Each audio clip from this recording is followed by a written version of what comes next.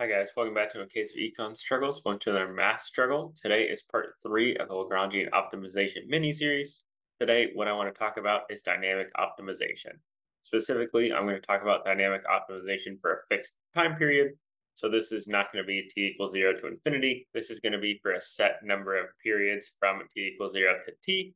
And so what we're going to do is we're going to run through an example, and I'm going to show you how to set up the Lagrangian, how to identify each part of the Lagrangian. We're going to talk about first order conditions, as well as why we need to be careful when we take first order conditions for a dynamic optimization problem. And then, of course, overall, we're going to talk intuitively about what exactly it is that we're doing. So timestamps are below if you would like to jump around. These are the goals that I have for this video. But with those in mind, let's go ahead and jump right into it. And before we jump into dynamic optimization, one thing that we're going to use in dynamic optimization is the idea that things in the future are worth less than they are today. So, for example, from when we talked about present value, we said that Bill choosing between $100 today or $100 in 5 years would generally choose $100 today. And the reason he's going to choose $100 today is because $100 today is worth more to Bill than $100 in, say, 5 years. And the idea of that concept was what we call time discounting, or the discount factor, or we're discounting the future. And we said that we have a discount factor or a discount rate somewhere between 0 and 1, because if we had a discount rate of 0, then we wouldn't care about tomorrow at all. It would be completely worthless. And if we have a discount factor of 1, what we would say is that tomorrow is just as worth it as it is today, which means we don't discount the future at all. So we're going to pick somewhere in between those two extremes. I'm not going to say exactly where, but we're just going to be somewhere in between 0 and 1. We're going to call this discount factor beta. So with that in mind, let's just quickly review the different parts of the Lagrangian. So we have an objective function, which I'm going to call O. It could be a function of my choice variables, my state variables, or parameters. Probably going to be a combination of several of those. My constraint, some function B, same things. And so when we went to set up a Lagrangian, we said we're maximizing or minimizing our objective function subject to our constraint. And that meant that we said plus lambda, and we set our constraint equal to 0. And remember, we get to choose certain variables. So we're generally choosing our choice variable and our state variable. And those are generally the things we're going to take the first order conditions for. And remember that this lambda is our willingness to pay for relaxing the constraint. So in the utility maximization problem, we called it the shadow price of wealth, which I talked about in the last video. Now, once we had the Lagrangian all set up, we said we get to take a first order condition with respect to lambda. That just gives us our constraint back. We said we get to take a first order condition with respect to each of our choice variables because we could have more than one. And we get to take a first order condition with respect to our state variables. The reason you get to take a first order condition with respect to each of your state variables is because generally your state variables are a function or a result of your choices in previous time. So for example, if I'm thinking about how tired I am today, how tired I am today is a function of what I chose to do yesterday, not of what I chose to do today when I wake up in the morning. Just as a brief example, and we'll use that example in a little bit. So if any of this was slightly confusing, I would encourage you to go check out part 1 of this Lagrangian optimization series. It'll definitely help clear things up. Otherwise, let's keep going. So when we're talking about a dynamic optimization problem, I'm going to use an example, and I'm going to use an example that's not 100% related to econ because I think it's intuitive for a lot of people to understand. And so the example I'm going to use is Bill is figuring out how much to exercise on any given day, and the amount of minutes that he gets to exercise is what we're going to call CT. And maybe that's because Bill only does cardio, so we're thinking about specifically how many minutes of cardio Bill wants to do today or in time T. And when Bill gets on the treadmill or does some cardio, he gets some happiness, he gets some utility. We're going to call that U of CT, and that's as vague as I'm going to leave it because we don't necessarily need to get into it in this video. Have a state variable in this problem. We're going to say that Bill has a level of energy, and his level of energy today is little e sub t, or his energy in any day t. And what we're going to say is that Bill's energy tomorrow, or his et plus 1, is however much energy he woke up with today, minus the energy that he spent doing cardio, which is just going to be equal to the amount of cardio that Bill did today, or CT. And then Bill gets to sleep at night, and he is always going to get S bar in terms of his recovery, in terms of energy from sleeping. He woke up today with some energy ET. He lost some energy because he exercised, Then he gains some energy because he slept, and that's how we get to the amount of energy that Bill wakes up with tomorrow. So the question that we're trying to ask with this dynamic optimization problem, or any dynamic optimization problem, is we're trying to figure out an optimal plan. So for Bill, maybe he's trying to think about the optimal amount of cardio to do every day for the next week, starting on Monday and ending on Sunday. And if that's the case, maybe the picture in our head is Bill's lying in bed on Sunday night and he's thinking about what he wants to do for the rest of the week. So he's going to wake up on every day with some amount of energy. So eat Monday, eat Tuesday, Wednesday, Thursday, Friday, Saturday, Sunday. And he gets to choose how many minutes he spends on the treadmill or how many minutes he spends doing cardio on each of those days. And so remember, this is dynamic optimization. So we need to think about this on any given day because Bill knows that he's going to wake up on, say, Wednesday.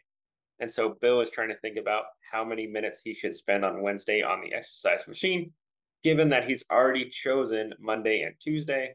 And so the amount of energy he wakes up with on Wednesday is sort of predetermined because he's already chosen what to do on Tuesday and Monday.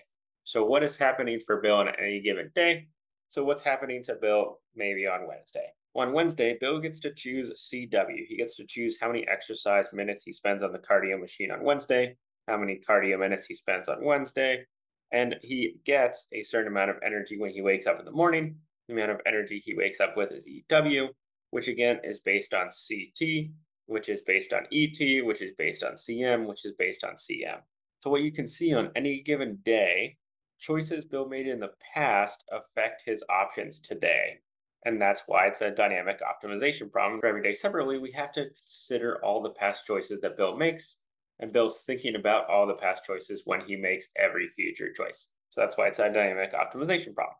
So if we were to just think about his problem on any given day, it would be U of CT, subject to how much energy Bill's going to have tomorrow. But again, this is for one day and we want the whole week. So let's make this for a whole week. So when I make this for a whole week, notice that if I talk about Monday, Monday is going to be period 0. That's the first day of the week, which means that if our constraint talks about Tuesday, we have to discount our constraint because we're talking about today, but our constraint is tomorrow. So I need to add a beta for our constraint because our constraint is going to be about the period after. And if I talk about Tuesday, again, I'm thinking about this on Sunday night or Monday morning, looking forward. So Monday has a beta 0 because Monday is the present, so I don't discount the present at all. But then on Tuesday, I'm going to discount it by 1 because it's one period in the future. And on Sunday, I'm going to discount it by 6 because it's 6 periods from Monday, and I'm making this plan on Monday. And so what I'm going to need to do is I'm going to need to put those betas into these constraints because on Monday, the constraint about Wednesday is 2 periods from now. And so if it's 2 periods from now, I need to discount it by beta squared. And next Monday is actually 7 periods from today, which is a Monday. So this needs to be beta to the 7th. So if that was confusing in any way, definitely put a comment below. But all I'm saying is we're discounting the future and we need to discount it by how many days in the future it is. So if we're talking about Tuesday, again, today is Monday. So Tuesday is 1 period in the future, but Wednesday is 2 periods in the future. We keep going all the way to Sunday. Sunday is 6 periods in the future, and next Monday is 7 periods in the future. So that's what we're doing. And now let's write this a little neater because this is a lot to write. And it's also going to be a lot if I need to take a first order condition for the fact that I'm choosing a amount of cardio every day, Monday through Sunday, and I have a level of energy Monday through Sunday. So let's see if I can clean this up a little bit and write a little nicer using summations. So again, here's this same constraint, just written a little neater, where I'm going to index my summation by day equals 0 to 6, where day 0 is basically today or Monday, and day 6 is really Sunday. And so I'm going to have beta to the number of days from today, which on Monday is 0 and Sunday is 6. I'm going to use D to subscript each given day. So again, if I'm choosing CD from D equals 0 to 6, I'm choosing my amount of exercise on Monday, Tuesday, Wednesday, Thursday, Friday, Saturday, Sunday. And I have energy levels on Monday through Sunday. And I need to have an extra beta for my constraint. Because if you look up here, you can see that every time if I'm multiplying this by beta, if I pull a beta out, this is going to be beta times this. I need another beta here. And then if I did a beta 6 like this, then this would just again become a beta because I have an extra beta when I do the discount rate for the constraint. And again, if you're a little confused, put a comment below. I know it can be kind of confusing. So now notice that in each period, we have a choice variable, a state variable, and a parameter. And our choice variables, we still have the full set of choice variables from Monday to Sunday. Same thing for the amount of energy we have, but we're just writing it in a condensed way. And the reason this is useful is because when we go to take these first order conditions, I'm not going to take a first order condition for like the amount of exercise that I do on Wednesday. Instead, what I'm going to do is I'm going to say how many exercise minutes I want to choose on any given day and how much energy I want to have on any given day. And what that is going to do is that is going to give me what we call a representative first order condition, where say DL DCD is going to represent the first order condition for the amount of minutes that I want to do cardio on any day. So here's this Lagrangian, just rewritten a little smaller so it'll fit. And of course, I can first take the first order condition with respect to my Lagrangian, but notice that this is my Lagrangian multiplier here rather than just lambda. But similar to before, it just gives me my constraint. Now, if I take the first order condition with respect to C on any given day, the amount of exercise that I do cardio-wise on any given day, my first order condition is going to be beta to the D, because that's a constant. This is going to be my marginal utility. And then my Lagrangian multiplier, the only place that CD comes up is right here. So that's 1. And what I'm going to do is just set that equal to 0 and simplify so this can go away. And then what I'm going to have is that my marginal utility of exercise is equal to minus beta times my Lagrangian multiplier. And the reason that's useful, or that makes a lot of sense, this is my marginal benefit when I exercise an additional minute today. But if I exercise an additional minute today, then I have less energy when I wake up tomorrow. And so what does that cost me? Well, first of all, if I'm going to compare costs and benefits, this is generally a plus and a cost is generally a minus. So I'm going to put a minus sign in front so that they're both in terms of the same thing, so that they're both say in terms of benefits and it's not a negative sign that's causing them to be not equal. And the reason this makes sense is say that the marginal benefit of chewing a piece of gum is 1 and it costs me $1. Well, if I'm talking about a cost, I generally would put a negative in front of the cost of $1.